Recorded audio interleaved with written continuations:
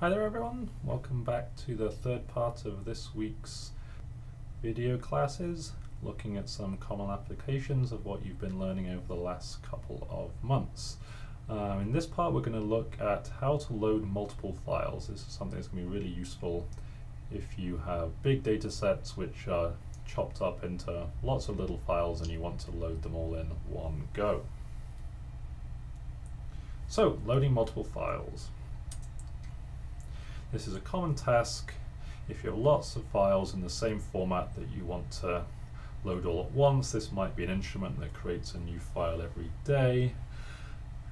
But the question is, how do we go about this without having to write one line of code to load in every single file? First, we need to know what files we want to load. The list.files function can really help us with this.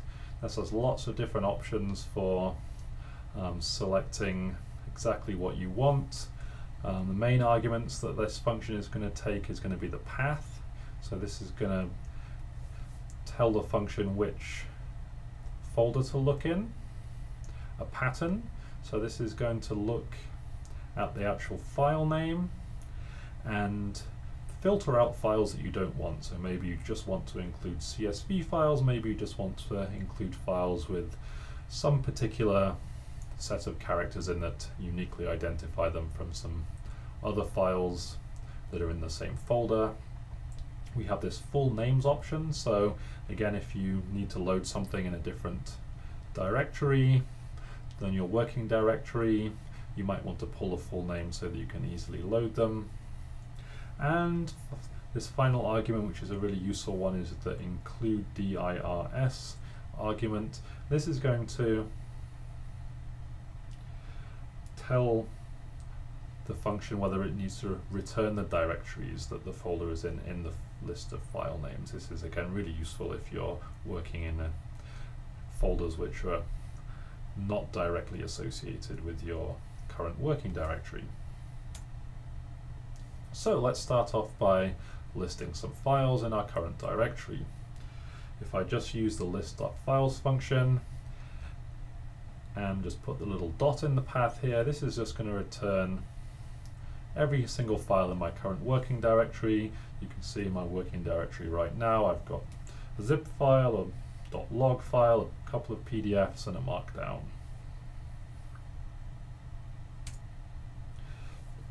I'm going to try and run this function again now, but this time I'm going to put a little bit more information into that path argument. So now I'm going to use the two dots to go up one directory. I'm then going to look inside the data folder, and then I'm going to look inside another folder called pax_data. I'm now going to look at the first 5 files there, and you can see that this returns a long list of text files that are within the pax data folder.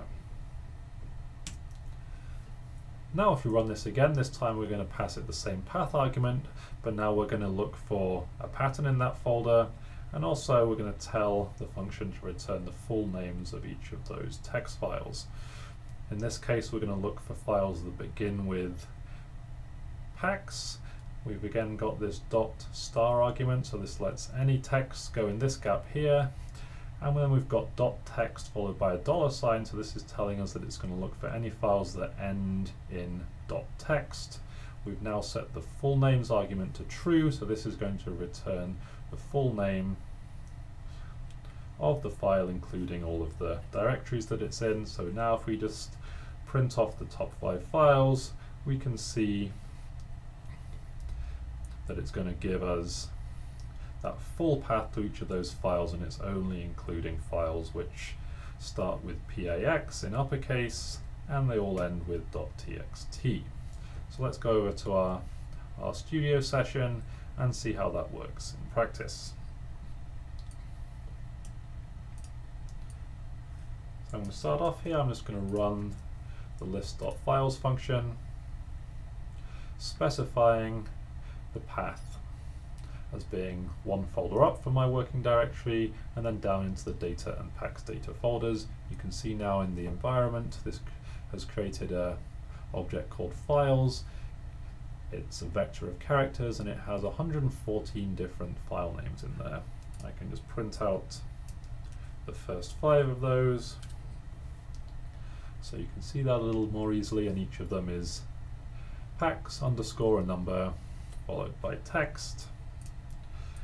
We can now go and be a little bit more specific with our list.files function call. I'm going to return the function now. This time I'm going to specify the pattern and specify the full names argument as being true. Now if I just print out those files, you can see it's again collecting 114 different file names. It's now giving me the full path to each of those files, and they all end with .txt and they all start with PAX.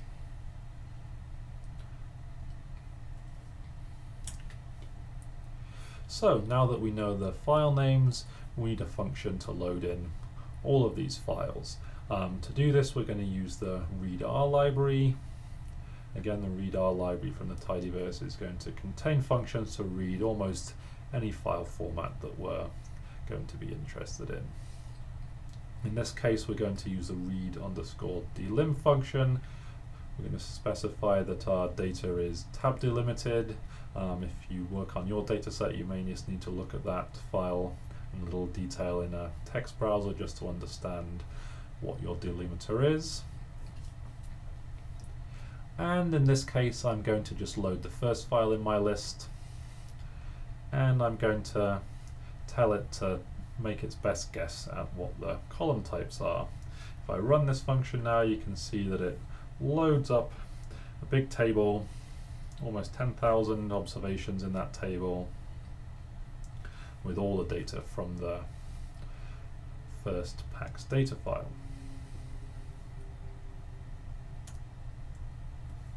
That's great, but we now need to find a way to load up more than one file at a time. And this is where the map function comes in handy. We can use map to map over our vector of file names and read in all the files in our list of files.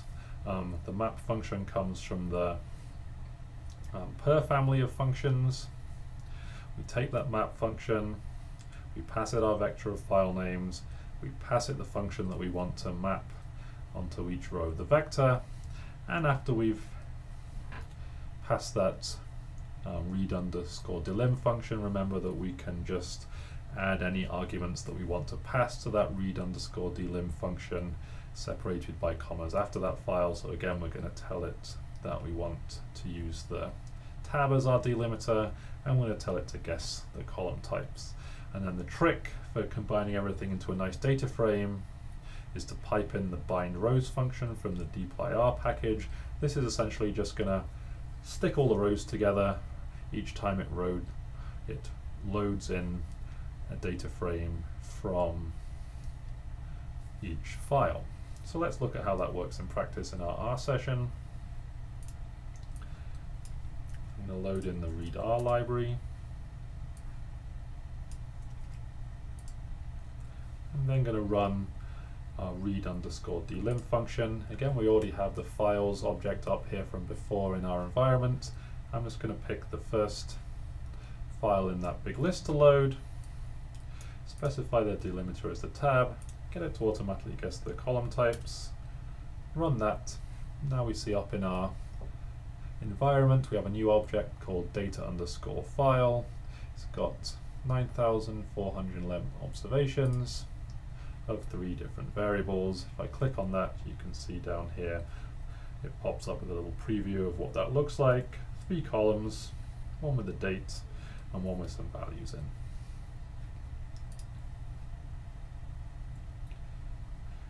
So let's load in the per and dplyr library so that we can load all the files in our big long vector. Paste in that code for loading all the files. So again, we're going to use map. First argument we're going to pass to map is our big long list of files, so 114 files. We're then going to pass our function to read in the data, followed by the arguments that we want to then pass to the read_delim function. And the clever little trick, we're just going to pipe in our bindRows function that's going to stick everything together. Hit the return button, and that's going to crunch through and load in all our data. This is going to take a little while. It's 114 files, so it's a lot of data, so it takes a couple of seconds to run. But you can see now we have an object called data_packs, and that has over 720,000 observations it loaded in from our 114 files. That would have taken a very long time to load in one at a time.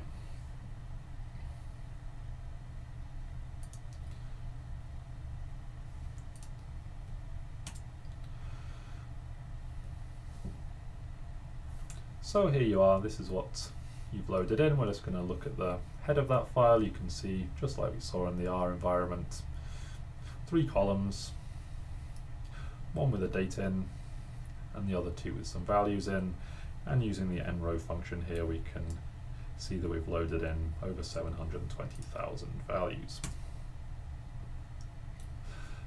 But we don't have to use an existing function to load in our data. We can use our own function. This is going to be really helpful if you have awkwardly formatted files or just operations that you want to do on your data file every single time to streamline that process of loading everything in.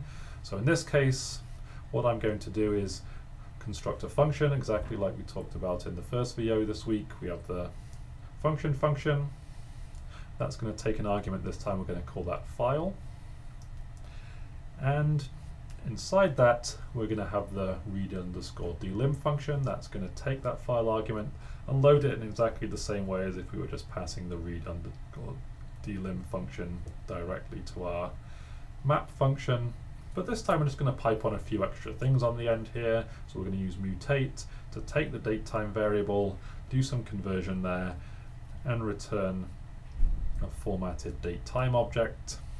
We're going to take these long column names and rename those to be something a little shorter and easier to work with. And finally we're just going to select those 3 new columns so that we don't have those original columns in the not so useful formats. And now we can use our function exactly as we used our old function in a nice tidy pipeline. We're going to take the map function, pass a vector of files to it, and now instead of the read_delim function we have the read_packs function that we just created. We're going to use that exactly the same way, pipe that all into the bindRows function, and let's take a look at what we have now using the head function. You can see now we've got a nice little data frame. It's got 3 nice tidy names in it. It's got a datetime variable this time of class datetime, and 2 much more nicely named variable columns, each formatted as a double. So let's go back to our RStudio session and just run that.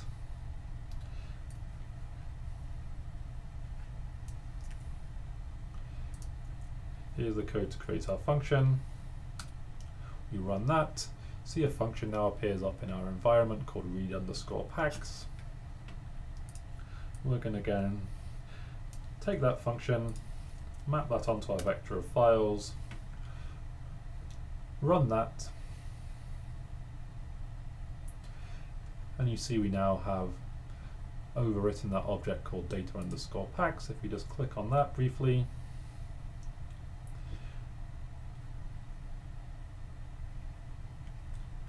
take a moment to open up as it's quite a big data frame. But now we've got that nicely formatted data frame, 3 columns, nice column names, and easy to work with classes.